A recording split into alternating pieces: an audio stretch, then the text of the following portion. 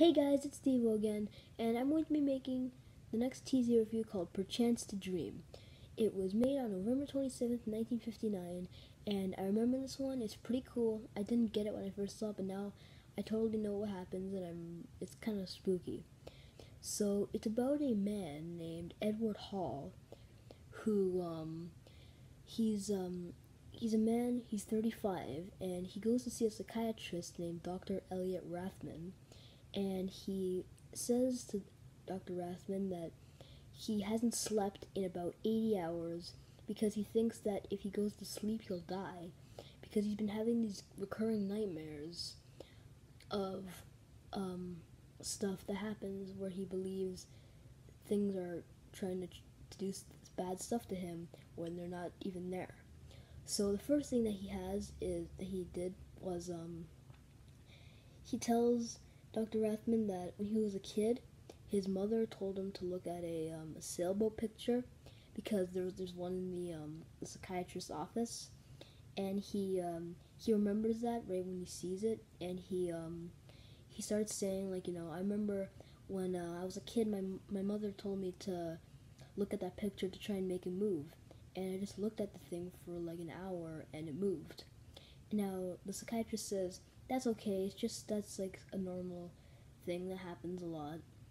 But then he has other things to say. Is one time he was driving at night and he thought he saw a woman in the rearview mirror, like hiding behind his back seat, but it ended up, getting him into a car crash, and he was told to be careful. But then he's had these really creepy nightmares where he's at a carnival and he meets the cat woman, is what her name is, or cat lady, cat girl, named Maya, who is, she seems like normal at first, but she actually starts doing things that she tries to kill him. Now, what she does first is she takes him into a haunted house, and they're like walking around, and all these weird, like, like guys with no heads saying, making all those weird noises, it's like really weird and stupid, and it's also like kind of cheesy since these, haunted houses are always like that. And but he starts, since he I forgot to mention, he has a heart condition, so he's not really supposed to see or like go to like haunted houses and stuff that have all these crazy things. But he had another dream where he's in front of a roller coaster, and Maya comes up to him and tells him that to go on the roller coaster with her.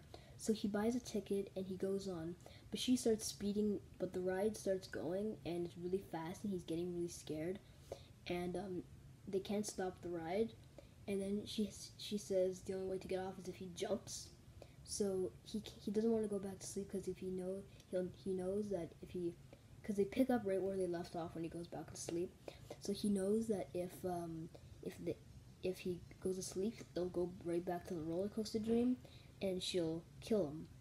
So what he does is he leaves, but he sees that the psychiatrist's someone that he has is Maya, and she's just like typing on a typewriter, and he just runs back into the psychiatrist's office, and he jumps through the window, and he dies. But then we find out the biggest shock. It's that he actually didn't tell, he wasn't talking at all. Apparently, I forgot to mention this at the beginning too, he actually first like lied down on one of like the couches or something in the office, trying to get some sleep, and then he just woke up. But it turns out the whole thing of him telling his thing to the psychiatrist was all a dream. He actually died because of a heart attack when he was sleeping. So he didn't actually wake up. We were just watching a dream this whole time of him just talking to the psychiatrist. So he had a heart attack, and he calls Maya, I guess, in, and she's like, that doesn't make sense. How did he just die?